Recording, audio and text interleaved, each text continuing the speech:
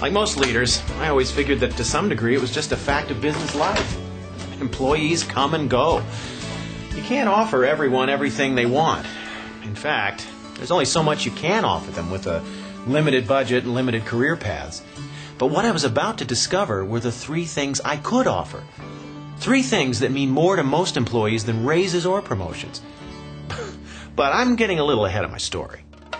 Grace was leaving. That was that. My first challenge was to find a way to break the bad news to the rest of the staff. You knew? Of course I knew. Everybody knew. Don't be the last to know. Why didn't you tell me? I didn't want to break her confidence. We're friends. Thanks a lot. I thought we were friends.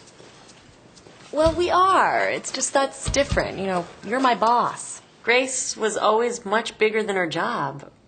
You'd think he'd be happy for her. Well, a heads up would have been nice, Maria. We're less than 3 weeks from the convention. That was the most disappointing part. To him, it was all about the convention, not a thing about missing Grace as a person.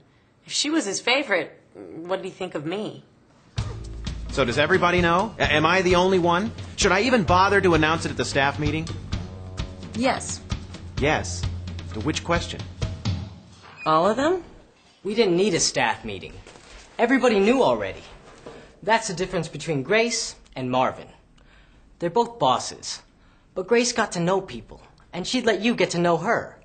So it was like you weren't just working for the company. You're working for her. To Grace, you're a person first and an employee second.